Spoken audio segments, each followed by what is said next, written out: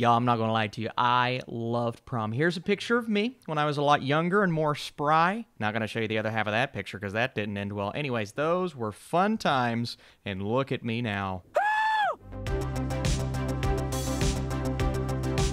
What is up, Netflix fans? Welcome back to my channel. I just realized I have an AirPod in. Today we are talking about the brand new Netflix movie that is The Prom. It drops this weekend on December 11th. Leave your comments down below. Do you like these Netflix reviews? Let's get into it. So a troupe of hilariously self-obsessed theater stars swarm into a small conservative Indiana town in support of a high school girl who wants to take her girlfriend to the prom. And this cast, oh my goodness, Meryl Streep, James Corden, Nicole Kidman, Kerry Washington, Keegan-Michael Key. What is up with Key being in all of these musicals this year, from Jingle Jangle to The Prom, both on Netflix? Well, he's outstanding as our principal, as is pretty much everyone here. Meryl Streep gives a very Meryl Streep performance, meaning she's really, really good. She's always good. Is she Oscar caliber in this movie? No, but she doesn't have to be necessarily. But the standout for me, even though there are some definite cliches to his character, I was actually surprised with how much I liked James Corden in this movie. Often, well, not too often, but there are occasions when I watch him, on a movie like Cats maybe, and he's overdoing it, and it's not as good as maybe I'd want it to be, but he's actually one of my favorite parts of this film, and really the acting as a whole. But the standout for me is actually someone that is a bit more of a newcomer than some of these other actors. That is Jo Ellen Pellman, who is our lead character in Emma. She is the girl who just wants to go enjoy herself at prom, but she can't do that. So this huge group of actors who maybe aren't having the best of times right now because their most recent effort got destroyed by critics. So they're unhappy. They say, you know what? We need a revival. We have to do something. Let's go help out this little girl in Indiana. And that's exactly what they do. Now, they do make it about themselves for a bit of time. There's even a song that Meryl Streep sings. She says, it's not about me, when it's clearly all about her, because there are lights and extravagant things around her as she's singing that song. It's hilariously ironic. And we have ourselves a very crazy, colorful, over-the-top at times musical that is going to make fans of musicals really happy, and you're going to have a lot of fun while watching this movie. Now, I did have fun.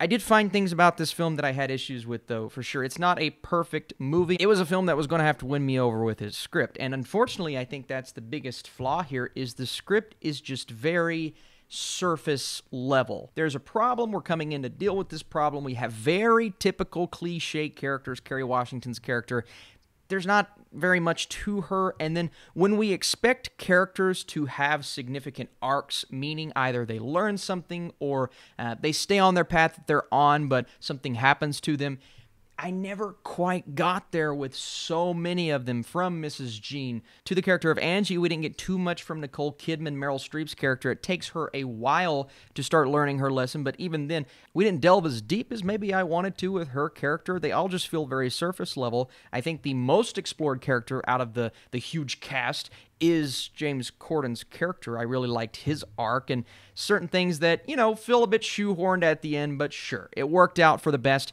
And then, thankfully, our main character, Ellen, has a really good character arc. And again, she just wants to enjoy the prom, but those around her are not allowing her. And there are some heartbreaking moments with her character, absolutely. So they do a really good job of conveying that. I wasn't a fan of all of the musical numbers, and not saying they weren't filmed expertly, but in terms of resonance, like how much are these songs going to stick in my head? Yes, they have a lot of energy, absolutely, but I'm not sitting and maybe humming it after the movie's over like I will be. A few of these songs are really good.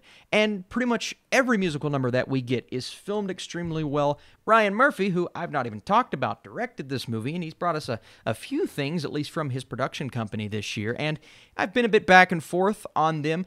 Some I've really enjoyed, others I'm like, okay. He does a great job at focusing on the extravagance and really just the filmmaking of these musical numbers. We have these crazy wide shots where we see all of the choreography and everything happening, and I thought that was great. And the use of color here is truly outstanding. I think they do a great job of adding a visual pop and flair to the background of almost every musical number, so that is clearly the focus here, I think even more so than the script, and I think they nailed that. I think they got that right. So if you are just in this for some great, fun musical numbers, I do believe you're going to have a lot of fun with it. So it definitely nails the musical aspect. And if you're a fan of musicals, I have a feeling you're going to love this. Otherwise, I did want more well-rounded characters. I did want a bit more from maybe even a few of the actors that don't have much of a presence. And there were one or two characters that are just kind of in and out of the movie. And I said, hang on, we needed to explore them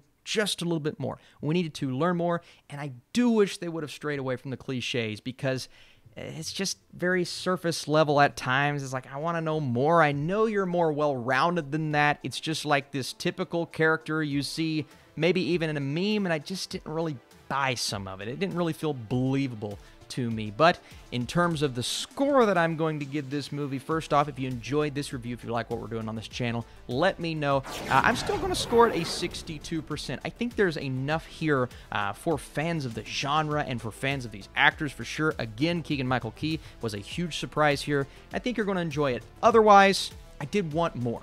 I did maybe even expect a bit more.